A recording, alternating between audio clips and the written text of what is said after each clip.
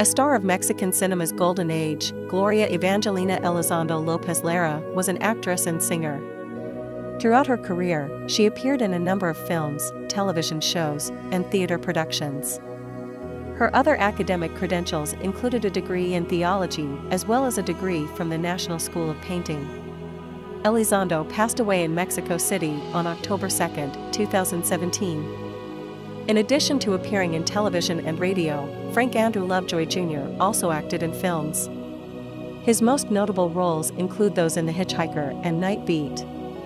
As a result of a heart attack, he passed away at his New York City home on October 2, 1962. During that time, he performed with Joan Banks in Gore Vidal's Play the Best Man in New Jersey.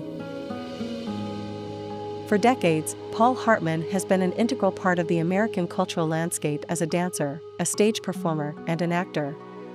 With Grace Barrett, Paul made his Broadway debut in Ballyhoo in 1932. They appeared on Broadway in Cole Porter's Red Hot and Blue a few years later. A heart attack caused Hartman to pass away on October 3, 1973, in Los Angeles. During the late 1970s and 1990s, Warren Burton starred in several daytime soap operas, usually playing villains. Burton was born and raised in Chicago, Illinois, and attended Roosevelt High School and the Art Institute of Chicago.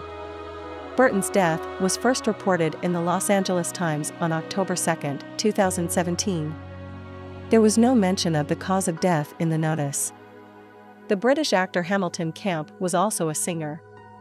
As a folk singer, Camp made his debut at the Newport Folk Festival in 1960.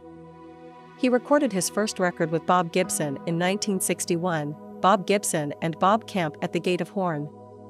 On October 2, 2005, Camp died of a heart attack 4 weeks before his 71st birthday. In addition to appearing on stage and in television, George Cooper Grizzard Jr. appeared in films as well. His accolades include a Grammy, an Emmy, and a Tony. He was inducted into the American Theatre Hall of Fame in 2002. Grizzard died of lung cancer complications in Manhattan in October 2007. Rock Hudson was an American actor. One of the most popular movie stars of his time, he had a screen career spanning more than 3 decades. In 1984, Hudson was diagnosed with AIDS. As a result of his diagnosis, he became one of the first celebrities to publicly disclose it. At the age of 59, Hudson died from an AIDS-related illness on October 2, 1985.